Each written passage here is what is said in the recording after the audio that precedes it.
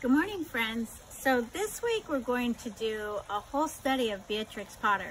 And let me let you know who Beatrix Potter is. She's an English writer and illustrator, and she's best known for her children's book featuring animals such as those in The Tale of Peter Rabbit.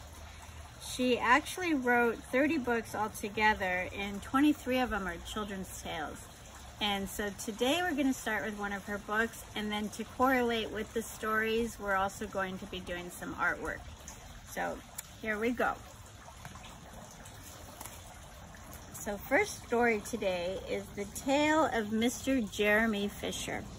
And it's by Beatrix Potter. She wrote the story and she illustrated the story. And her artwork is amazing. I love her illustrations. Okay, so open your eyes and turn on your ears. Once upon a time, there was a frog called Mr. Jeremy Fisher. He lived in a little damp house amongst the buttercups at the edge of a pond. There he is.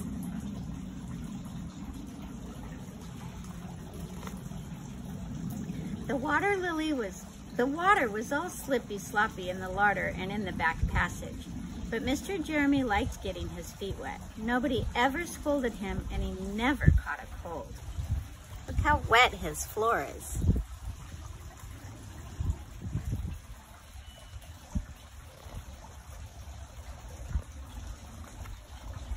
He was quite pleased when he looked out and saw large drops of rain splashing in the pond. See him looking out his door.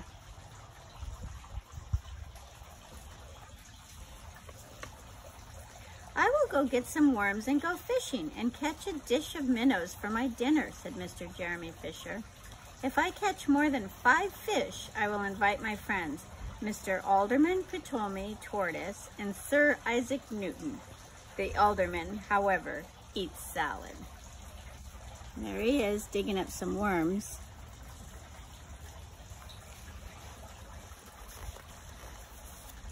Mr. Jeremy put on a mackintosh and a pair of shiny galoshes.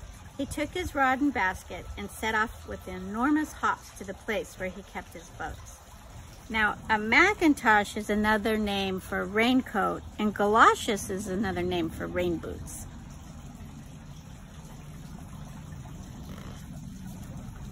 The boat was round and green and very like the other lily leaves. It was tied to a water plant in the middle of the pond.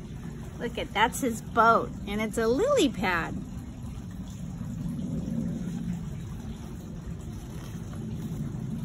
Mr. Jeremy took a reed pole and pushed the boat out into open water.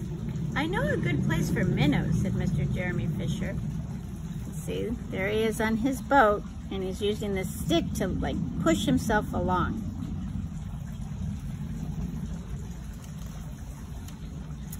Mr. Jeremy stuck his pole into the mud and fastened his boat to it. Then he settled himself cross-legged and arranged his fishing tackle. He had the dearest little red float. His rod was a tough stalk of grass, and his line was a fine, long, white horsehair, and he tied a little wriggling worm at the end. So there he is with all his fishing gear.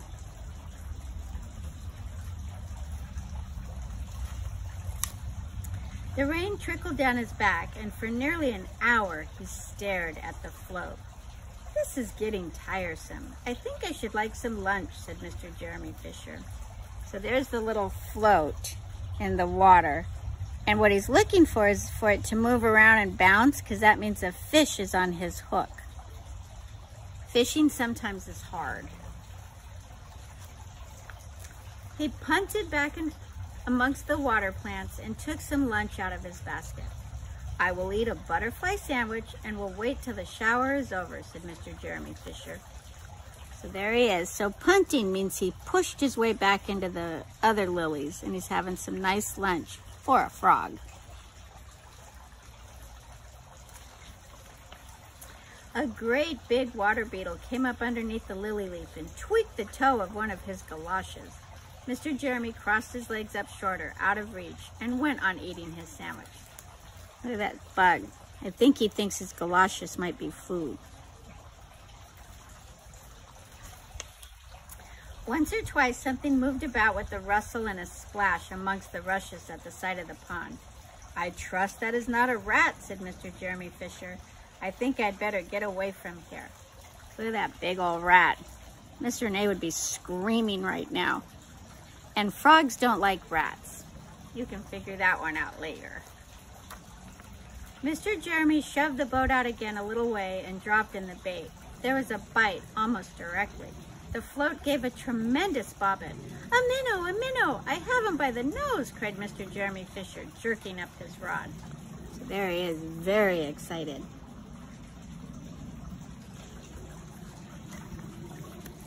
But what a horrible surprise! Instead of a smooth, fat minnow, Mr. Jeremy landed little Jack Sharp, the stickleback, covered with spines.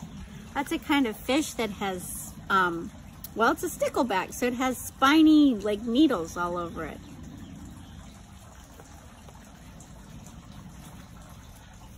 The stickleback floundered about the boat, pricking and snapping until he was quite out of breath. Then he jumped back into the water. So you can see his thorns that he has.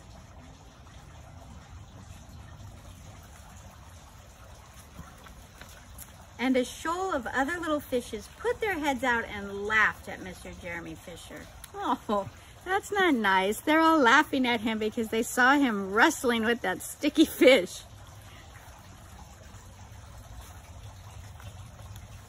And while Mr. Jeremy sat disconsolately on the edge of his boat, sucking his sore fingers and peering down into the water, a much worse thing happened. A really frightful thing. It would have been if Mr. Jeremy had not been wearing a Macintosh. Look, can you see what's underneath? Look at the size of that fish, and look at the size of Mr. Jeremy Fisher. Oh no! A great big enormous trout came up, kerplop with the splash, and it seized Mr. Jeremy with a snap. Ow, ow, ow! And then it turned and dived down to the bottom of the pond. Oh my gosh, look at his little legs! Poor Jeremy Fisher. But the trout was so displeased with the taste of the Macintosh that in less than half a minute it spat him out again, and the only thing it swallowed was Mr. Jeremy's galoshes. Look at, thank goodness it didn't like the taste of his raincoat.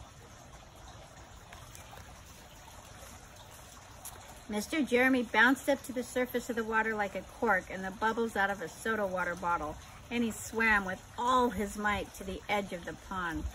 Look at him swimming hard.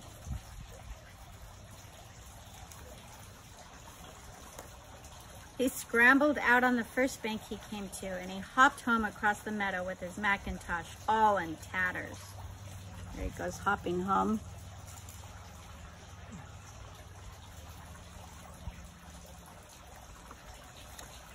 "What a mercy that was not a pike," said Mr. Jeremy Fisher.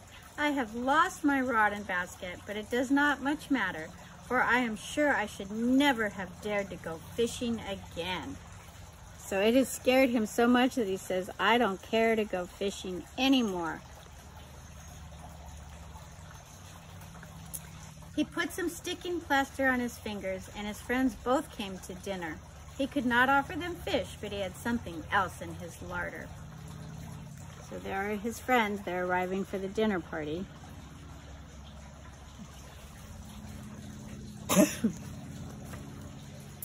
Sir Isaac Newton wore his black and gold waistcoat. Look how fancy he is with his vest on. And Mr. Alderman Ptolemy Tortoise brought a salad with him in a string bag. Because tortoises are vegetarians, so he brought his own salad just in case.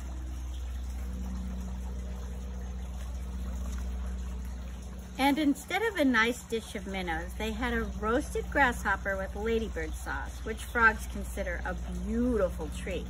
But I think it must have been nasty. The end. So that's the tale of Mr. Jeremy Fisher by Beatrix Potter. And let's go do some art. Okay, so for today's art, we're going to be making Jeremy Fisher. So you should have a frog, frog and a lily pad. And what I'm going to do is I also included some green tissue paper. So we're gonna cover our Jeremy Fisher with the green tissue. And so I'm gonna get it out and put some out. And then I also have some glue. I have a big bottle of glue at my house. So the easiest way for me to use it is to put it in a bowl with a brush. I'm just trying to separate these. Because remember, the magic of tissue paper when we're using it for art is it's one at a time. Okay. So I'm going to take my brush with the glue and I'm going to brush it on my Jeremy Fisher frog.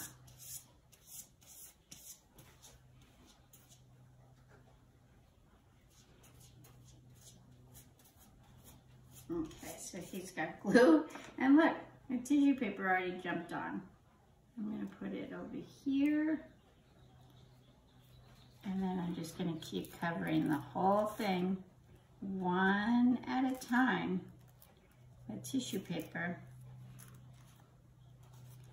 to make my Jeremy Fisher frog green.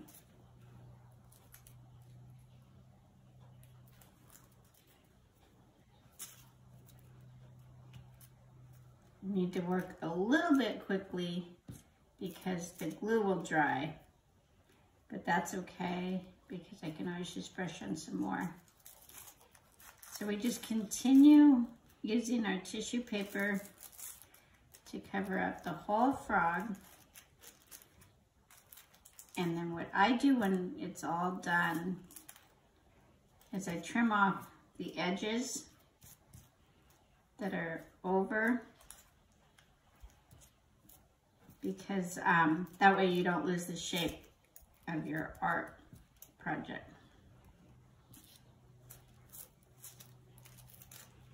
So keep doing it one at a time.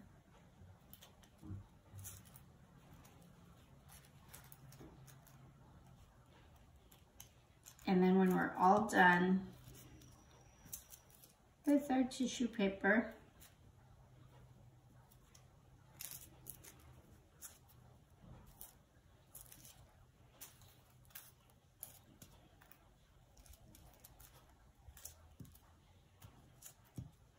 I'm going to brush over it with the glue, and then let me move this out of the way, and then that kind of seals it down. Whoops.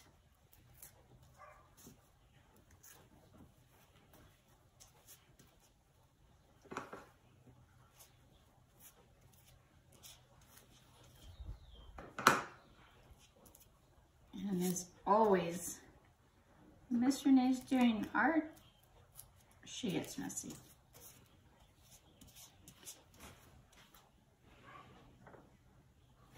So that seals it. I'm going to put a little more.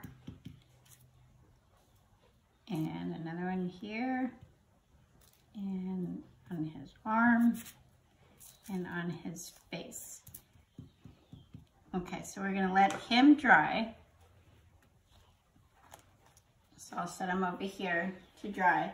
And then, like I said, when we're done, we're going to go ahead and trim off the part of the tissue paper that is hiding the shape of Jeremy Fisher. And then you should have a green lily pad. And so we're also going to use our glue. And what I thought would be fun, and to add some real texture and shape to our lily pad, is to add leaves from the garden. So you guys need to grab some leaves from outside, and then I'm just going to stick them down to the glue. And I have different shapes and sizes and color.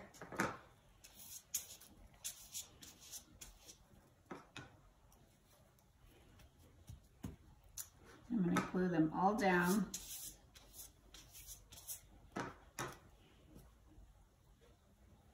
This one's actually shaped like a lily pad.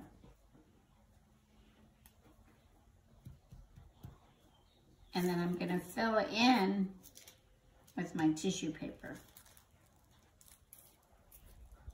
And remember, because this is art, I want you to do it how you want it to look, and you get to choose when it's done, because you're the artist.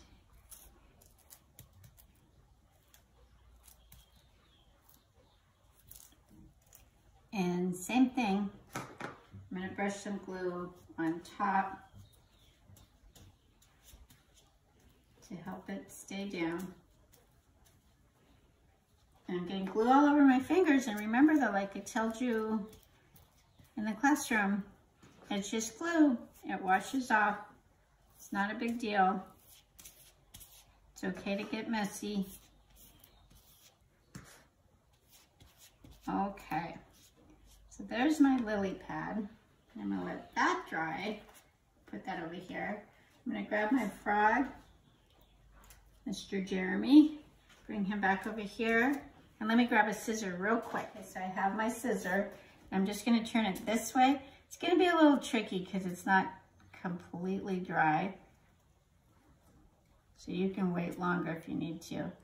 I'm just gonna try and snip off the parts that are hiding, whoops, Jeremy Fisher's shape. Yeah, little tricky, he's still wet, but you get the idea. So I would continue doing it all the way around until you have his shape where it all shows. And I've gotten very messy. Okay, that off.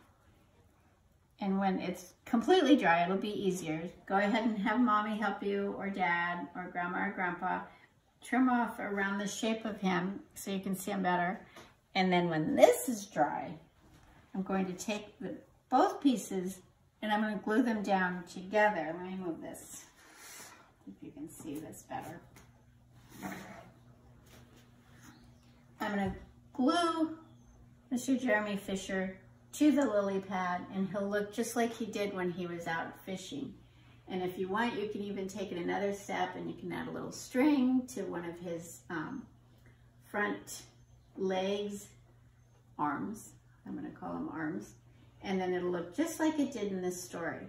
And I want you to have fun with it. Take your time, let it dry, get it all trimmed up, and it'll be beautiful. And if you can, send me a picture when you're all done. I would love to see it. So for today's science and gardening, remember we planted the morning glory seeds, and look how amazing they're doing. But what we need to do now is we need to actually start thinning. And thinning means you're just gonna take out the plants that aren't growing as big as their other plants are growing, or look like they're just not gonna produce like we want them to. So what we have is 1, 2, 3. So most of them have this third leaf. So these were the first leaves that popped out, 1 and 2. But number 3 is heart-shaped. And so that's actually what the leaves look like on a morning glory when it's grown up. So these are just baby morning glory leaves. And so that's what I'm going to look for. So this one is only 1, 2. So I'm going to take him out. And let's see. Nope, that's got 1, 2, 3 leaves. This one, 1, 2, and then there it is, 3. So I've got to be very careful. Let's see. Oh, here's one. 1, 2. No third leaf. So since it doesn't have 3, I'm going to take it out. And then what's going on with this one? He got nice and tall, but I think he's too crowded. And so his leaves didn't even get nice. Look at 1, 2, and they're baby leaves and they're all curled up. So that one's gonna be pulled. Let's see. So we just keep looking at all of them, and we wanna be careful because we don't wanna take any out that are doing great accidentally. Oh, another one. 1, 2, just 2 leaves. We're looking for 3. So I think everything else has 3. Let's count again. 1, 2, 3. 1, 2, 3. 1, 2, 3. 1, 2, 3. 1, 2, 3. 1, 2, 3. The third one's coming. 1, 2, 3. 1, 2, 3. Looks good. All right, we'll check back later and we'll do more science later in the week. Bye-bye.